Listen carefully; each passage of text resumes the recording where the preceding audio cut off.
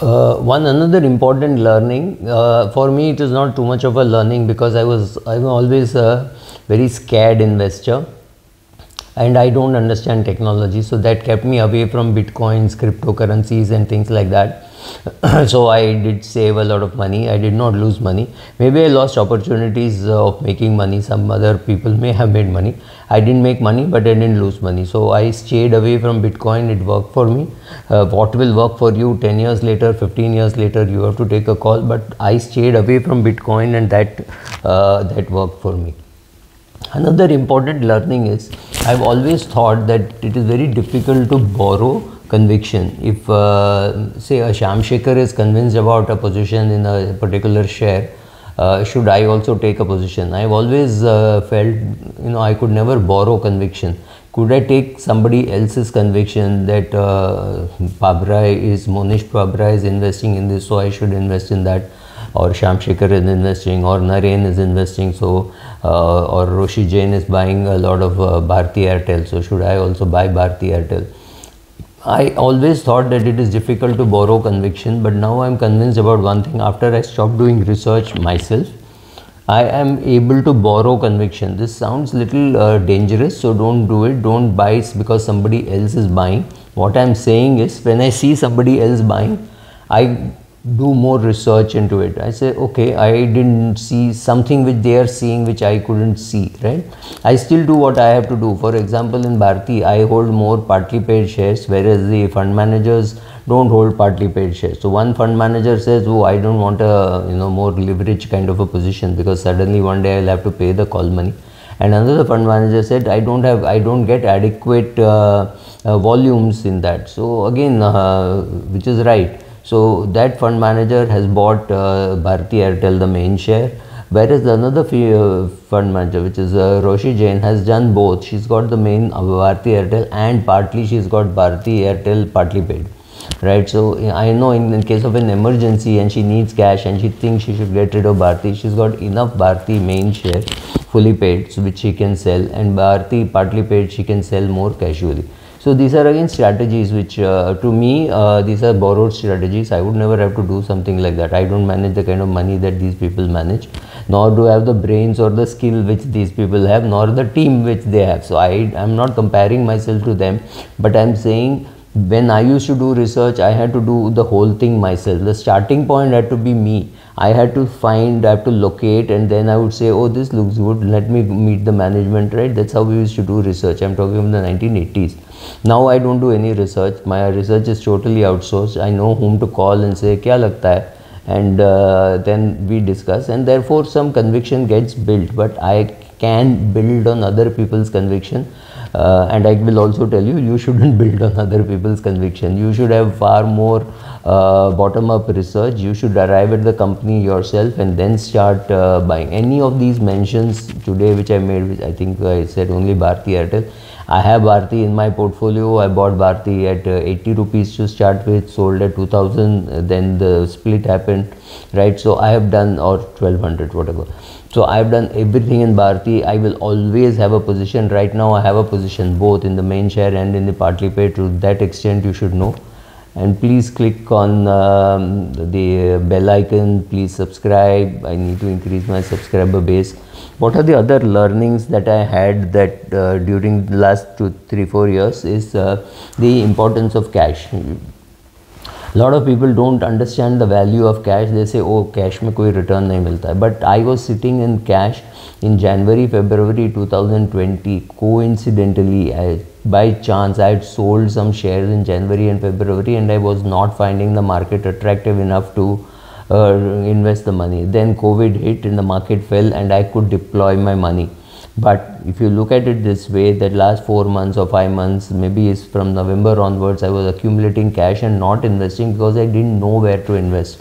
And right, so somebody could look at that float and say, 4 months you wasted opportunity. You could have bought this share, went up from here to there. I had no clue which share went up during that period, but I didn't buy.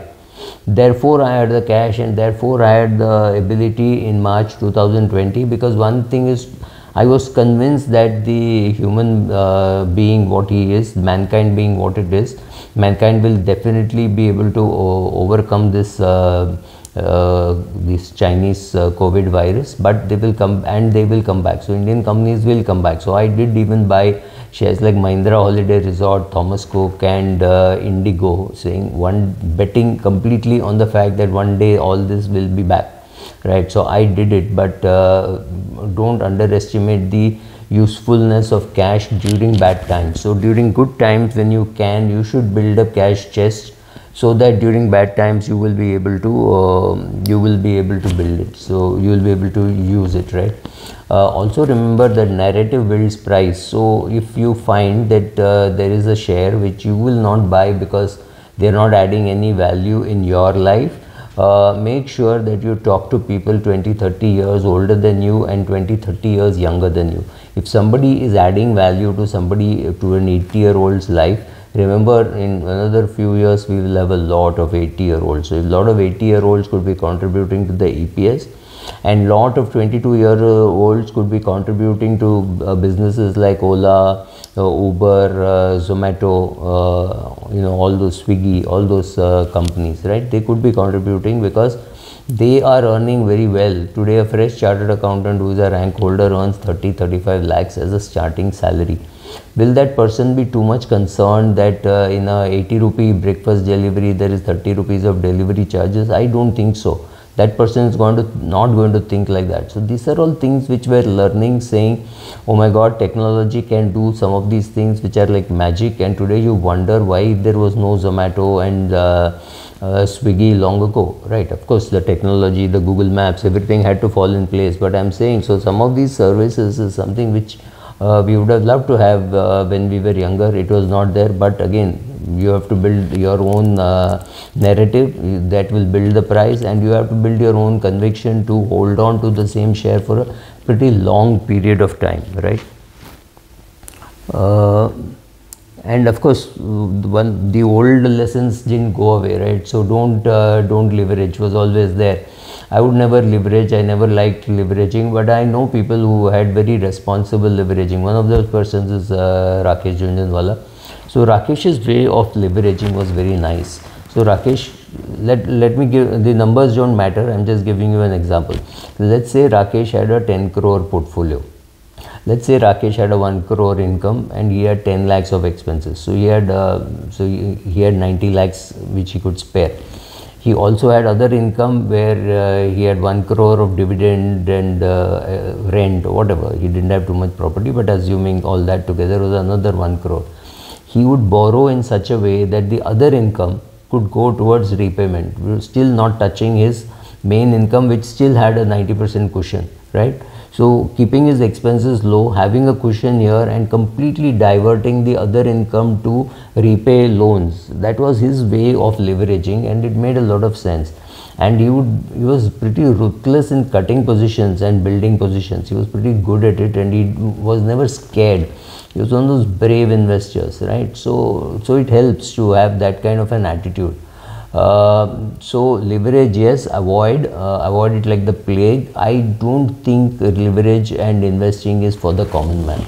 For one Rakesh Jhunjhunwala or Vallabh Bhansali don't make the rule. They are the exceptions. As long as you understand that, it's life is fine, right?